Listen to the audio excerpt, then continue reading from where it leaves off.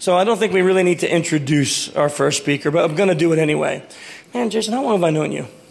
Over 10 years. Yeah, sure, easily. Yeah, easily over 10 years. First time I met Jayson, you know how he does awkward hugs? Yeah. He did a handstand and hugged me that way. Yeah, that's awkward to a different level. And you liked it. Okay, I wasn't going to say that part. It was a little fun. But, yes, I'm back. He drinks the most Diet Pepsi out of anybody on the planet Earth. If you cut me, I fizz. He awkwardly hugs everyone in the universe. Ball of positivity. Just a wonderful guy. Help me in welcoming Jayson Street.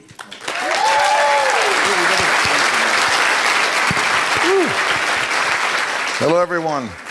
Oops, where we go. Okay, so this is my legal disclaimer. I always like to start off with the legal disclaimer. I'm not a lawyer, though I've played one on the internet successfully before. So when I talk about certain things and it says, well, why would you do that? You're evil. That's bad. It's like, well, yeah, it's like, remember the kittens. I'm adorable. It's like, I will not try to steal from you, kill you, or ruin you financially unless you pay me first. There's always a contract. I don't do this stuff for free. So remember when you get to that section, just remember that. And I know we're at DEF CON, so that means probably 1/3 of you are feds. And I do a lot of Fed bashing in here, but it's not because I don't like the feds. It's just they give so many great examples of bad security. How could I not use them? And that's not my fault. So sorry, hashtag sorry, not sorry. So let's get going into it. I'm on another list, I'm sure. So here goes. Teletalk is I pwn thee not. It's quite simply the top 3 things that I really love my victims, target clients to do. That I love for them to do that because it makes it easier for me to rob them. And the top 3 things that I hate for them to do because, well, it makes it harder for me to rob them. So, and then a little bit of advanced, some training and stuff that you can go and take back to your office. It's like, I don't do those talks where it's like, it's like, here's just how it's broken. I like to help fix things too. My bio slide, this is like if you want to go check me out on Twitter or you want to go visit my website. I do things, I hack things, and that's an actual picture that someone put up in their sock to warn them against me. And I told them, I said, congratulations, you've effectively stopped me and no one else. But I'm not going to be breaking into your building anytime soon. Congratulations. And especially at DEF CON, you've seen a lot of really good technical talks. There's a lot of good hacking talks. There's a lot of good content here. And this is a good example of one of our problems with red teaming. It's like, I'm not a red teamer. It's like, so I'm going to make fun of them a little bit.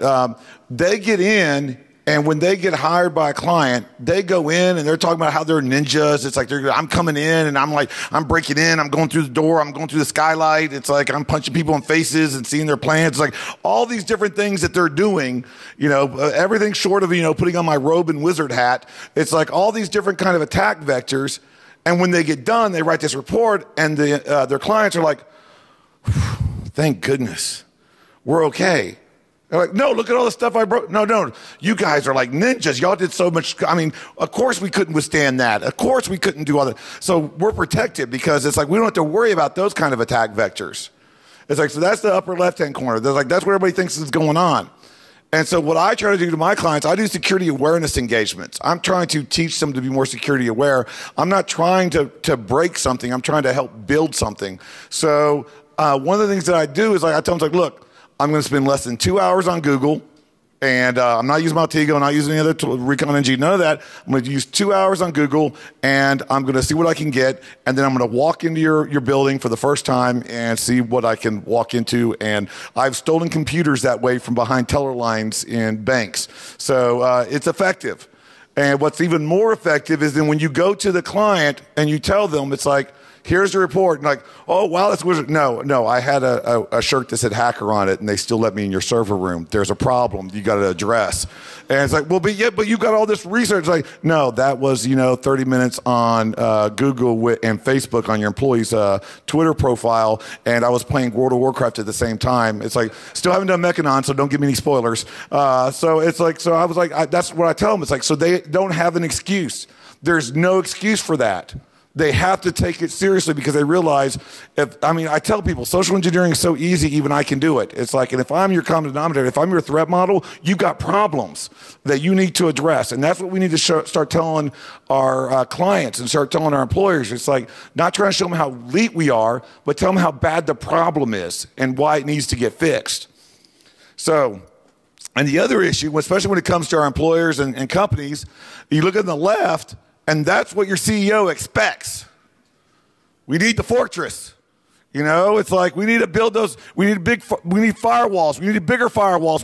They need to be huge. China's APT is going to pay for it. It's like that's what's going to happen, right? It's like, and then you go to them for a budget, and what happens? Well, we'll give you that to the right. It's like that's how much fun that you're going to have. I'm sure you'll make it work. You know, stand your to-go loan, take this, and you're good, which is a problem as well. So we have to start balancing the budget. It's like what happens, it's like when we don't have enough resources, but we're still expected to secure everything. So that's another conundrum that we're facing. And once again, I say one of the biggest solutions on that is always going to be your users. It's always going to be the people. So let's get more into, this is actually one of my offensive talks, but I do get a little ranty. Sorry about that. So one of the first things that I love when I come into a company, employees not empowered or educated to question the unusual. That's amazing. It's like people that, and we're talking good employees. We're talking people that are smart, they know what they're doing, they know how to do their job, but no one's ever told them that part of their job was security. So therefore, they didn't have to worry about that part. They're inside a secured building. The only thing worse than no security is a false sense of security.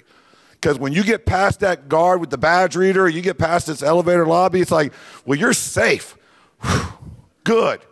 Except for I go usually through the freight elevator and I'm inside your building and now you're not so safe, but you still think you are.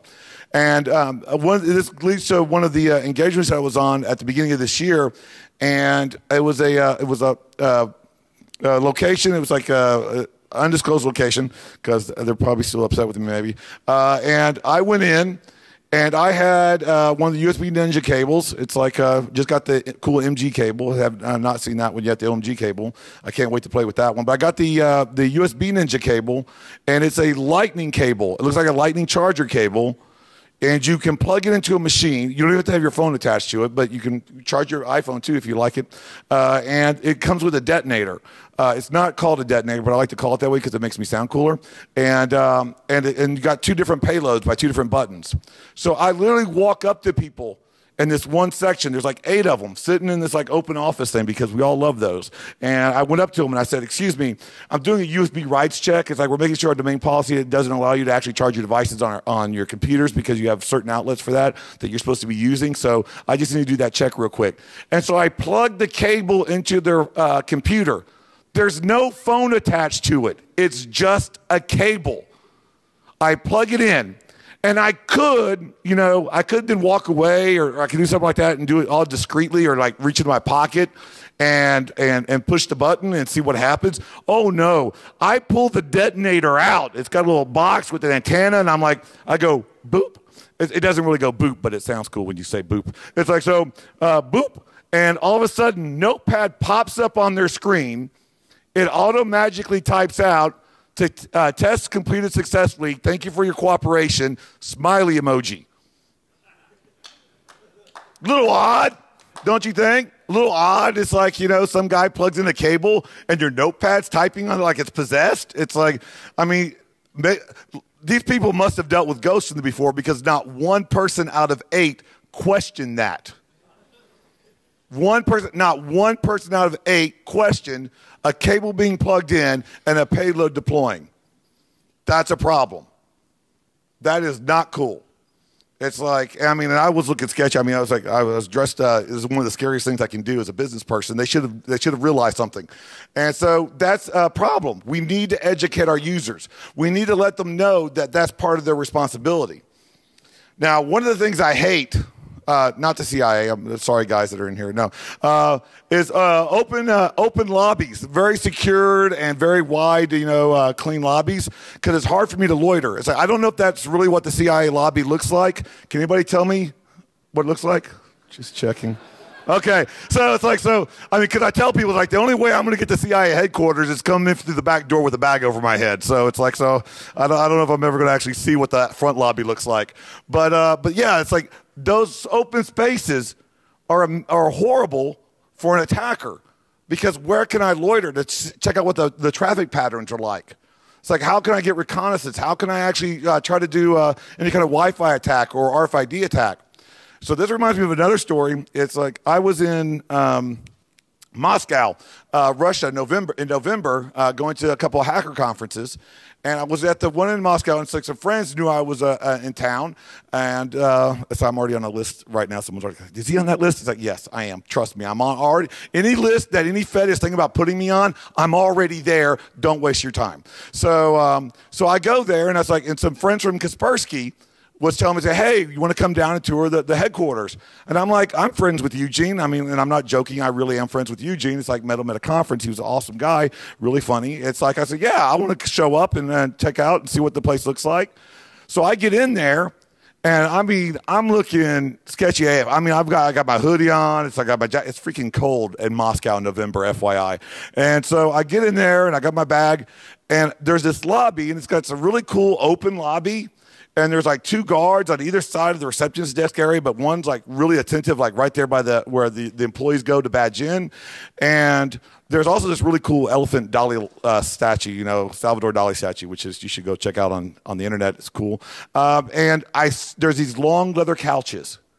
And I'm like, awesome.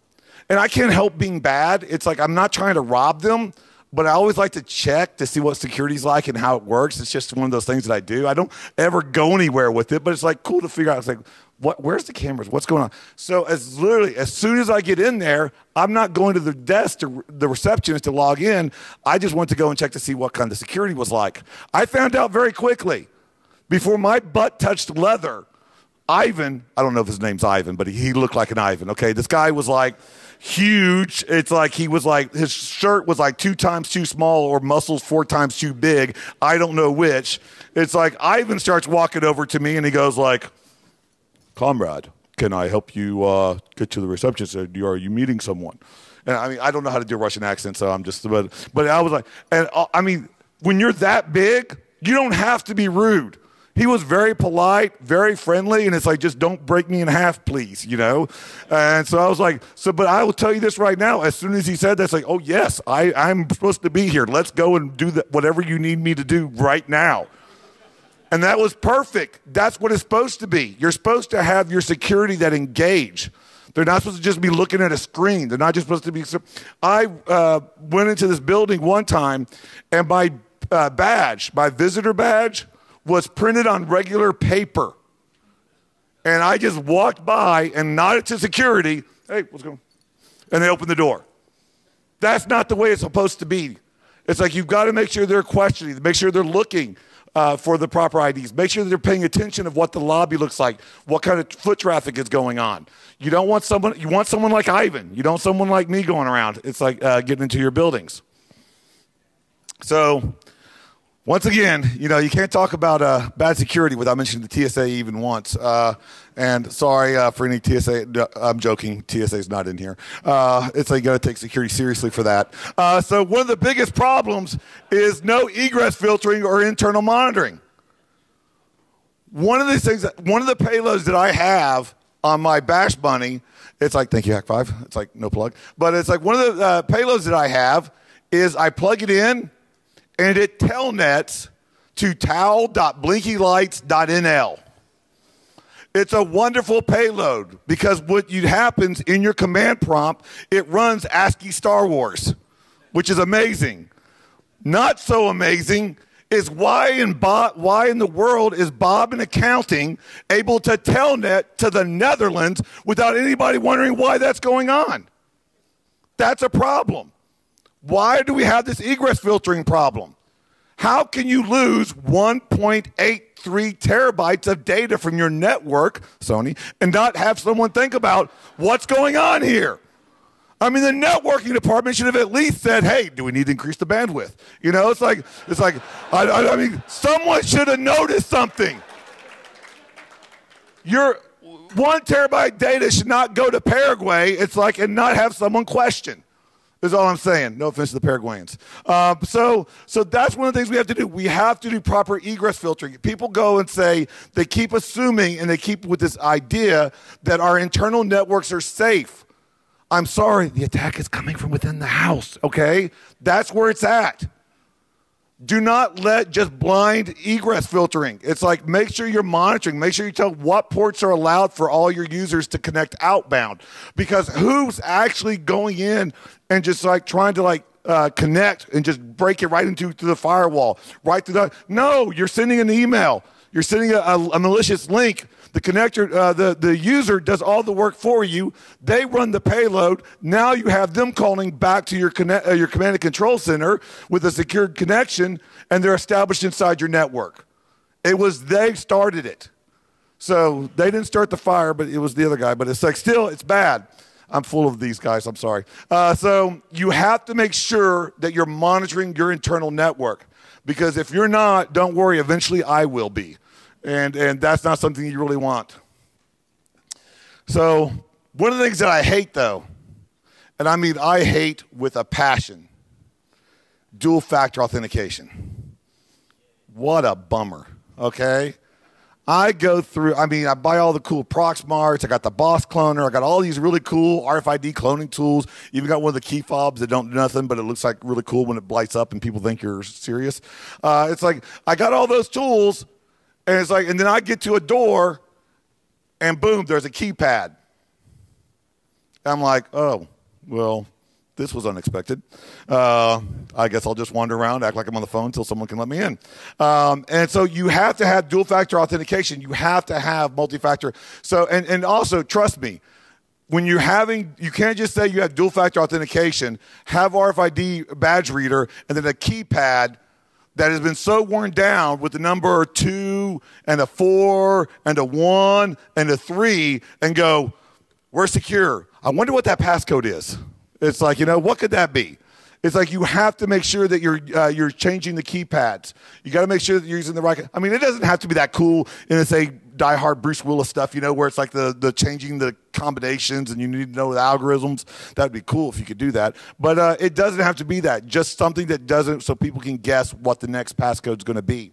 And another thing about dual-factor authentication, it's like by going in and seeing a company, it's like I saw just recently, it was one of the clients that made some mistakes, but they also did something really amazing. They segmented their office building. It's like it was in this big high-rise office building, but you could not get to the other section of the same suite without using a badge. And I had snuck in through the freight elevator. So I'm like, I get there and I get to the door and I'm going, oh, I'm going to back up. I'm not going that way. I go over here. It's like, oh, maybe, okay. I'm just going to go to the break room and try to reorganize. And so, I mean, because that will stop intruders. It's about delaying the attacks. I mean, I eventually stole a woman's badge who left it on the desk and everything. But still, it took time. And that's what you want. You want to be able to stall attackers' time. It's like, how many people here have a fireproof safe that is just always fireproof? No one. They're fireproof up to 3 hours. They're fireproof up to 6 hours. They're fireproof up to 12 hours. It's like the more money you spend, the more your safe can withstand a fire. Explain that to your executives. The more money they spend, the longer you can withstand an attack before it gets detected, before it gets responded to. That's what you're looking at. You're not trying to stop the risk. You're trying to mitigate as much as you can. So that would slow me down. That has slowed me down. That whole attack surface by being segmented, it's like, that was an opportunity moment. It's like, I didn't plan for that. I mean, look at me. I don't adult very well. I don't plan for much, okay? I mean, I just YOLO'd it, and then I was stuck. If I wasn't just lucky enough to have an uneducated employee on their security awareness, it's like having that badge there, I would have still been unsuccessful. It's like, or the other attack that you do is you just wait with your phone. Everybody done that? You wait with your phone like you're talking to someone. So, yeah, what's going on? Oh, yeah, pretty good. And then when someone opens up the door, you don't even acknowledge. You just walk right through like you're supposed to be there. That works very effective. It's like, you shouldn't let that happen. But we have to have multi-factor authentications. You have to have that segment. There's got to be steps. It can't just be, I open the door, I own everything. That's not going to work out well for you. You're going to have a bad day. Now, another thing that I see a lot of is everybody that's got procedures. We all got policies and procedures. But how many people use them? And once again, another great example. It's like, thank you, U.S. government, Air Force. 2 civilians somehow breached an Air Force base and were found only when one of them told the airmen she had been kidnapped. Right here in Nevada. Congratulations. Sorry. But it's like, what kind of problem do you have with your base security on an Air Force base that the guard didn't notice? Oh, there's a guy driving in in a regular, like a Honda Civic, and very fast and looks frustrated. And there's a woman up on the glass. It's like, it's okay. It's okay. It's like, that's a problem. A lot of procedures failed on that, do you think? I think there was a lot of procedures that failed. And this is not the first time that something like this has really badly happened on Air Force bases. One of my favorite stories was during the height of the Cold War. A Russian agent went into Germany on an Air Force base in Germany, and he walked in, went to the tarmac, went to one of the jet fighters, detached a missile from the plane. Then he wheelbarrowed. I don't know. I'm hoping he stole it. They didn't tell me. I didn't read the history. I don't know if he actually found it there or he brought it with him. But I hope he stole it there. So he took a wheelbarrowed the missile back to his car, stuck it in the back of his Mercedes-Benz. We're in Germany. It's like, and then drove off with it. But before he did, don't worry. It's like he put the red tag on the tip of the missile because German laws are German laws. You don't F with those, okay? So he then drove that home, disassembled the missile, and piece by piece mailed it back to Russia. And they got a very efficient mail system. You got to handle them that, okay? And like every piece made it. We all have to agree some procedures failed. Some policies were probably not properly enforced. Those are issues. And you can always say, if that can happen to the Air Force, it can happen to anybody. It's like, especially if it's happening to the Air Force, no offense to the Air Force. It's like, I don't have to worry about top secret clearance. Look at me. So it's like, it's all good. So that's one of the things you have to talk about. You need to make sure that it doesn't matter how nice your policies and your procedures are on paper. If they're not being enforced from the top up, you don't have a policy. If your CEO has an exemption on the password reset policy, congratulations, you don't have a security policy. If your executives think that those rules and those security policies don't apply to them, I've got a surprise for you. The people they report to, they think it doesn't matter to them either. And the people that report to them, they don't think it matters either. So by the time you finish, within 6 months, no one is actually following the policy except for Bob in the mailroom going like, I'm supposed to do this, It's like, there's my stapler, I'm good. It's like, no offense to Bobs or people in the mailroom or accounting. But still, that's what you got to do. You've got to make sure that up on high, the executives follow the same security policies as everybody else does. That's important. So now I went through that really quick, because I want to get to some really good stuff, not just to be funny, okay?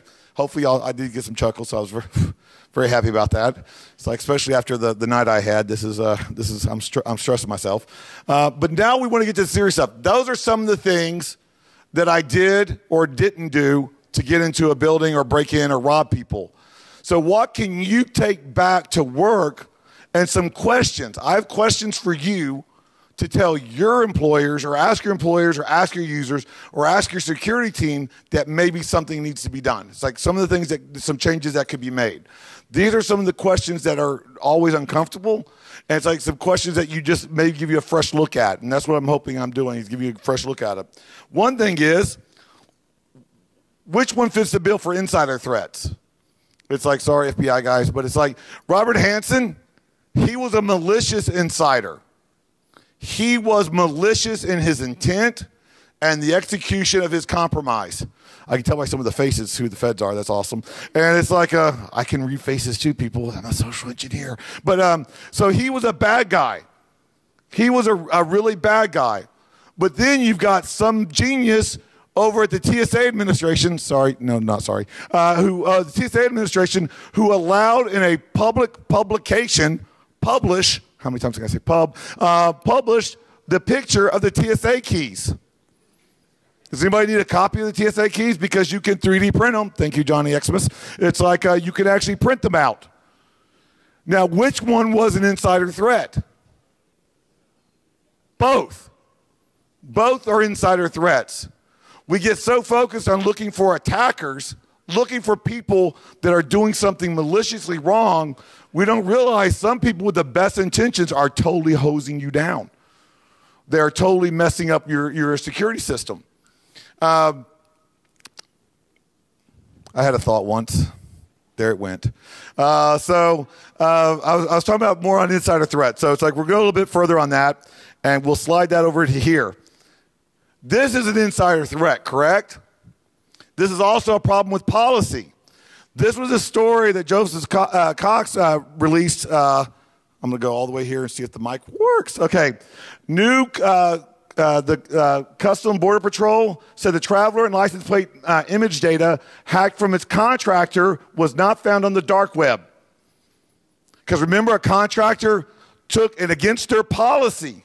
Against a contractor's policy, they had the data available on their internal network. They moved it to their internal network. Then they were compromised.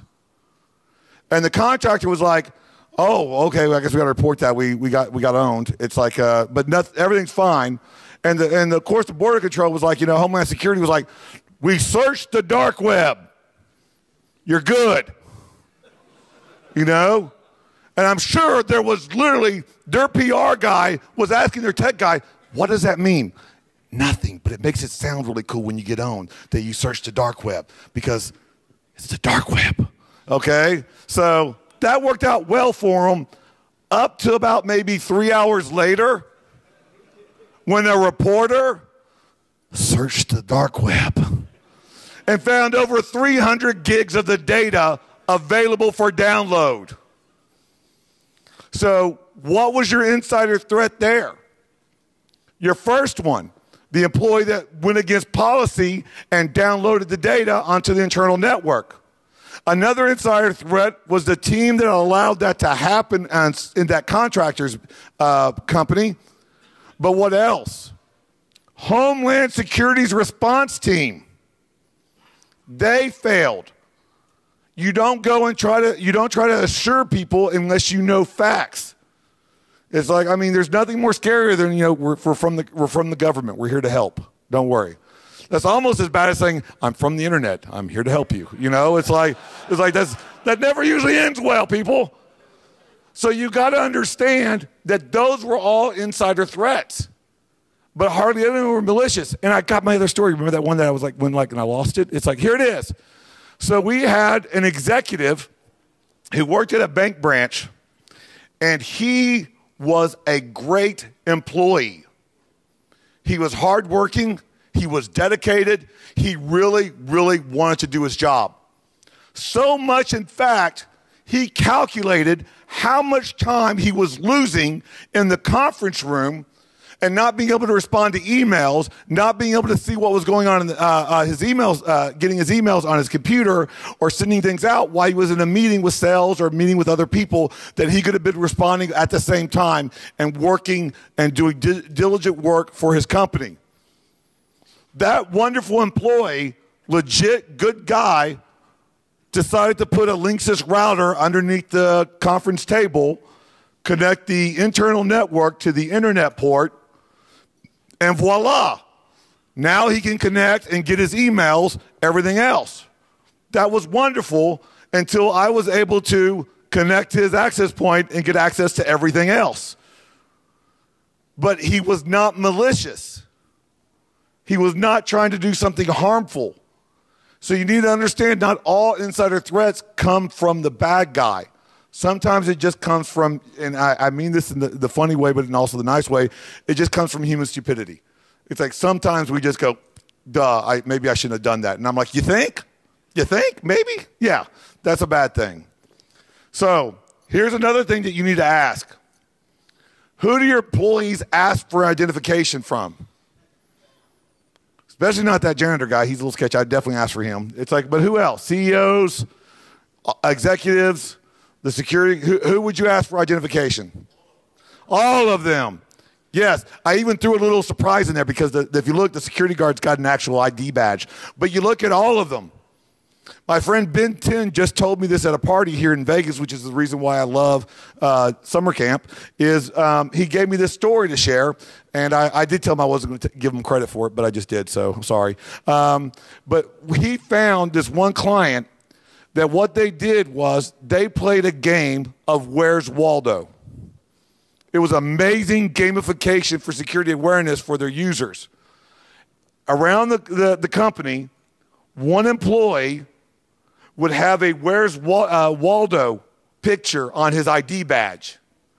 And he would wear that, and it would be a valid badge for his login, for their login information. And if an employee spotted the Where's Waldo, they got a $100 gift card. Anytime someone spotted Waldo, they got $100. Did people go and say, I'm going to be more security conscious. I want to make sure my company's protected. I want to make sure that my data is protected. I want to make sure there's no strange intruders in my building because there's safety problems. There's privacy concerns. No, they said, I want $100. Let me start looking at these name tags. They still are never going to care about your data. But you can make them be concerned about security in other ways by showing them what's in it for them. What are the positive aspects for them? That's one of the things that you have to do. And so that was an amazing thing. I'm totally stealing that, by the way, but, I made it public, so too bad. But yet, that is a wonderful thing to do for your employees. Start a Where Waldo's competition. Here's another one. What does your social media profile really say about you? That's a key question. It's like, I don't run Nmap anymore. Nmap's a great tool. It's like, I don't go and mess with the OSI model. Okay, I mean, I go with layer 8 right off the bat, Please don't make me do all number 7. Like I said, not technical, but it's like, but after all those other layers that are the really cool layers, you got layer 8, the human layer. I don't have to bypass your firewall if I can bypass your receptionist. It's like if I can find out information from social media, that's what I scan. I don't scan your network. I don't scan your firewalls. I scan Twitter. I scan your about page. I scan those kind of information because that's the information that I gather that convinces the person to click the link. I had a CEO, and I told this story before, so I repeat again. Sorry. It's like a lot of people have heard my stories before, but one CEO hired me to do a pen test. It's like a spear phishing attack. It literally took less than an hour on his about page and Twitter, his Twitter profile, to create the spear phish, and that was all I used to target him. And he was the one that hired me. And he clicked the link within 12 hours of receiving the email. It's like, that's not a testament to what I can do. It's a testament to like how people aren't properly prepared for it, and anybody can be susceptible. It's like, if I tell you that you've won $1 million, it's like all you have to do is change your name, wire $3,000 to Western Union to this wonderful person in Ghana. It's like, yeah, people are going like, maybe not that one. Not clicking on that one. But if I tell you that I'm your coworker, that I really enjoyed your going away party last Thursday night, and I hope you enjoyed the vacation in Cabo San Lucas, it's like with the family, Josh and Trish and Brian, it's like, well, you're going to click on that link that I provided in there. Or the pictures that I took from your going away party. Are you going to click on those links? Possibly. Because we're not telling them to be cautious of those things. We're not telling them to be curious about, well, why would they send it to me like this? And they're saying that their email is coming from this address. It's like my internal email address, but it's responding to something else because I hovered over the link. Because all your employees hover over the links of the from page, right?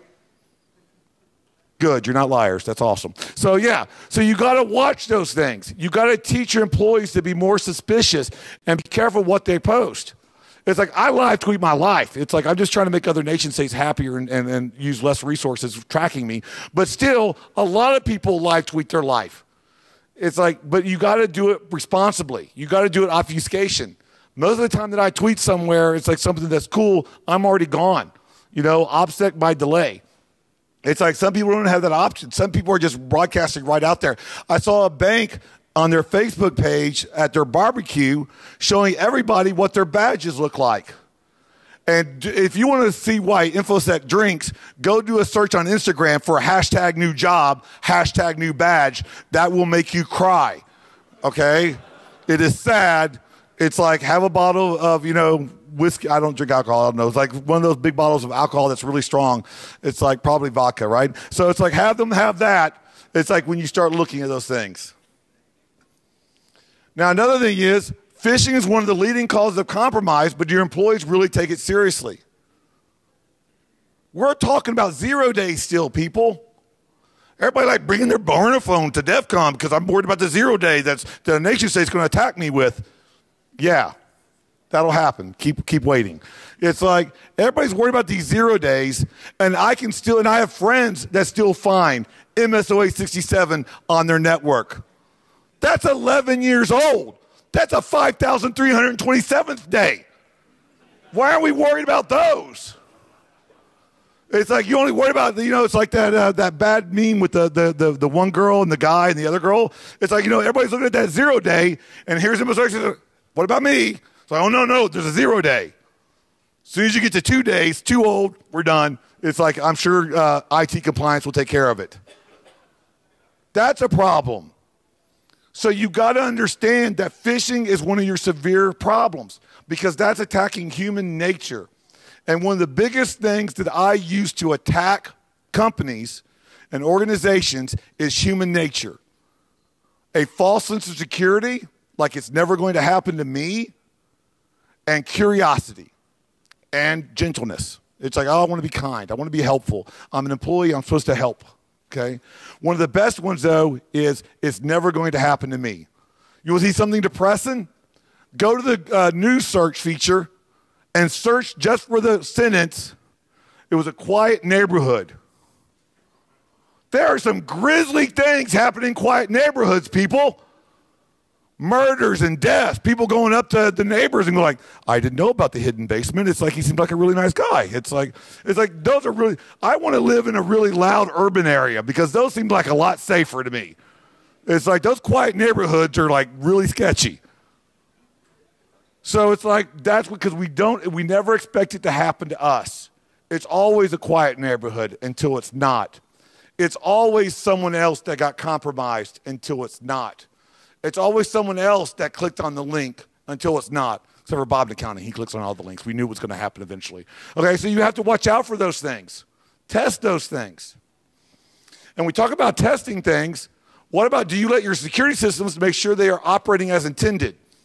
Because here's another mistake by the NSA where they improperly over-collected call data records for a second time last year. Documents show renewing privacy concerns about the surveillance program due to expire in December. I love that. Have you ever noticed that the NSA and Facebook, almost the same, have never accidentally given you a notification like, oh, by the way, we're doing some changing settings and we accidentally made your profile a little bit more secure. We accidentally locked you down to private. We accidentally made sure that your account saves. No. When it's that mistake, it's like, woohoo, wide open. Sorry about that, Instagram. It's like everybody can see everything.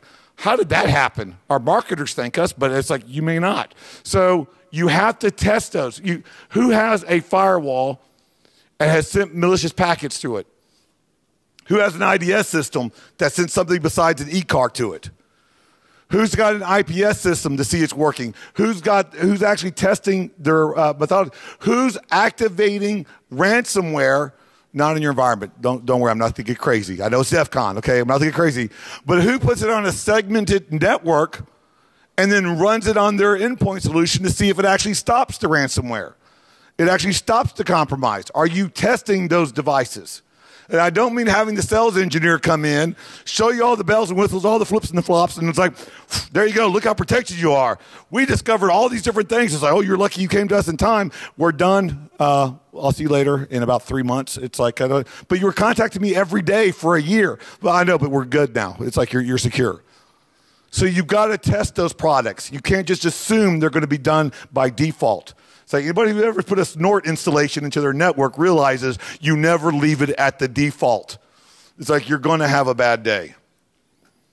And one of the last things I want to talk about is what metrics do you have that helps to justify your budget and your actions? Because guess what? I got some bad news for you. It's like the better you are, the less you're seen.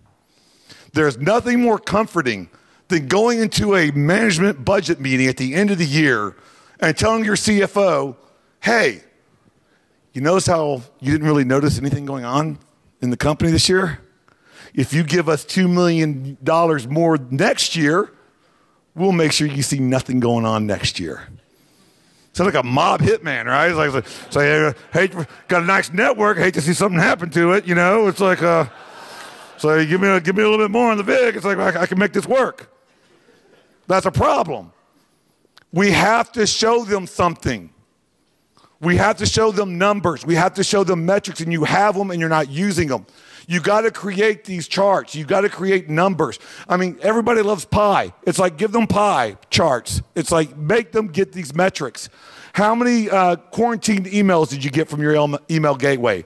How many viruses were detected in your network? How many firewall alerts did you get? How many IPS rules went out? How many actions that you had to investigate? Those are all numbers. And when you want to get really scary, you start looking at your internal networks, like how many servers do you have patched currently?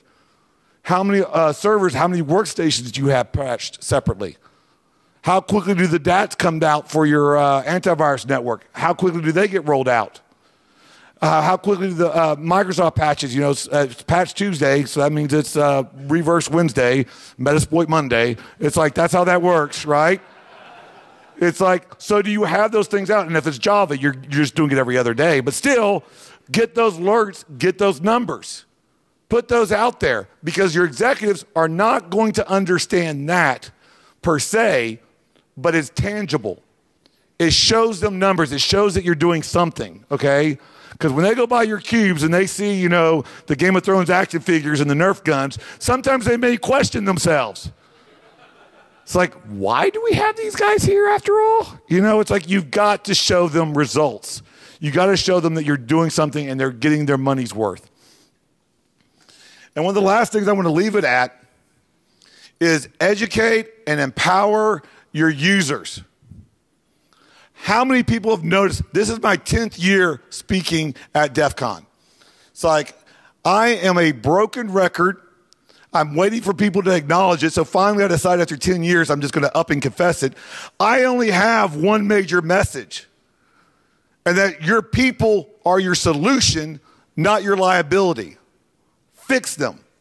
Stop trying to offset your failings and your misconfigurations, and you're not properly teaching your employees onto them, and take ownership of it. We need to educate our users. We need to make them understand that they are part of your solution, not part of the problem. Stop trying to create technology to fix your users. Start getting your users on board to protect your technology, and everybody succeeds. So that was the rant part I promised. So go right there for a second.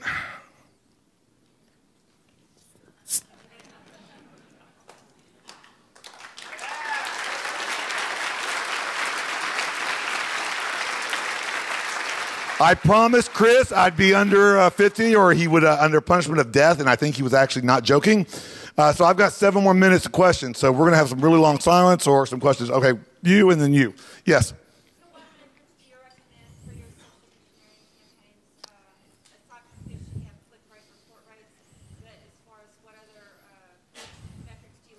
What kind of metrics do I look for when doing a phishing campaign?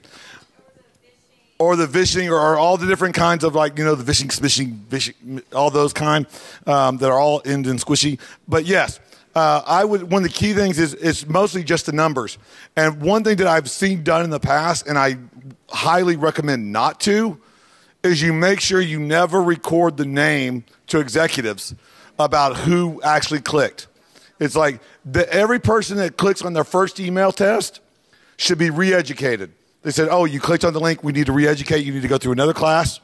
The second time, I think they should be done through a more stringent class, and they should have restricted access.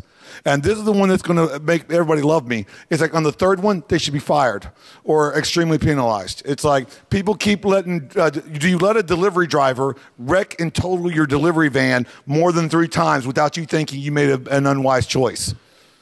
You know, it's like, I mean, man, Bob, it's like he keeps getting in an accident turning left. It's like, should we make him where he just only has to turn right?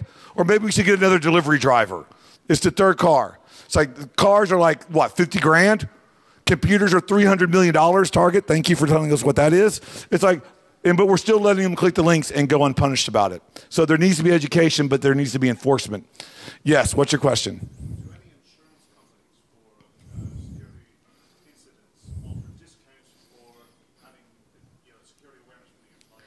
Yes, he asked his insurance companies, cyber insurance companies, you know, all the cybers, will actually have policies that give you discounts for doing security awareness for your things. I don't know. I'm not one of those guys who's going to come up here and act like I know all the different answers to all the questions. If I don't know something, I'm going to tell you I don't know.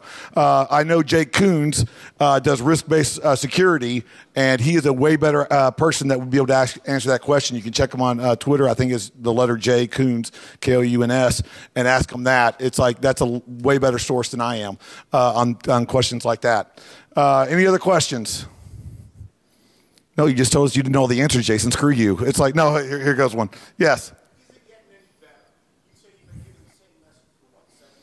10 years. Long. I'm a veteran of the cyber wars.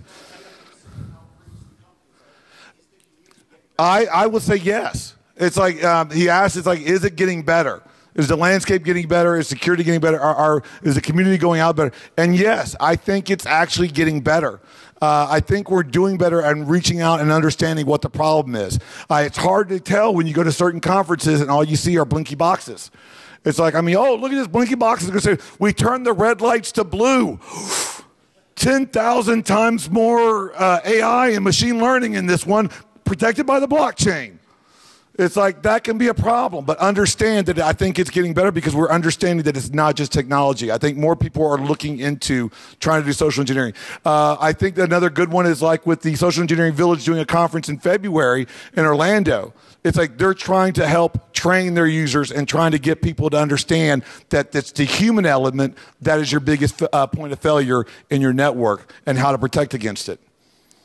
Yes, that was a plug, but you know, I really trolled that guy really bad, so I felt bad. Yes. I really liked your Where's Waldo idea. Yes. Any other suggestions on ways to use the carrot instead of the stick? Yes, it's like when you want to use the carrot instead of the stick, do lunch and learns. He asked, it's like, was there any other way besides the Waldo, what else could we do to help train our users in a positive way? Do gamification. It's like, but that's part of the gamification one. But I will say this, do lunch and learns. Teach your users how to reconfigure their wireless router online, their home router. How to teach them how to change their privacy settings and see what their children are doing on Facebook and Instagram, the TikToks and Snapchats and whatever it is out there that everybody's doing that I'm too not cool enough for. It's like, do those. Show them those lessons. And guess what's going to happen? They're still not going to care about your data. But they're going to bring that security consciousness back to work. And they're like, I'm not going to fall for this scam at home. I'm not going to do it here either. So teach them how to protect themselves. Teach them how to protect themselves at home where it matters to them. It's like, and they will protect your data when they're at work. I got 1 minute. Any quick question that I can like overlong and make Chris mad at me after all? Yes, one more. Sorry, Chris.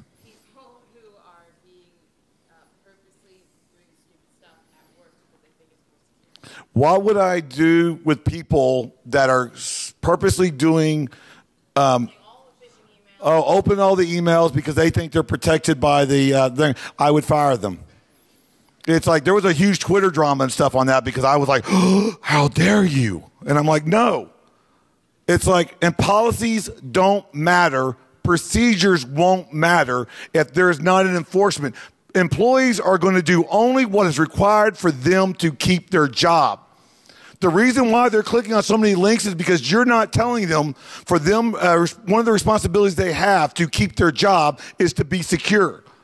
As soon as you educate them that's one of their job responsibilities, that's one of the things they need to do to stay employed and feed and clothe their children, guess what? They will start taking it seriously. It's like, and until that, you're not going to have it. I'm done. I won't drop the mic. He told me not to. Thank you.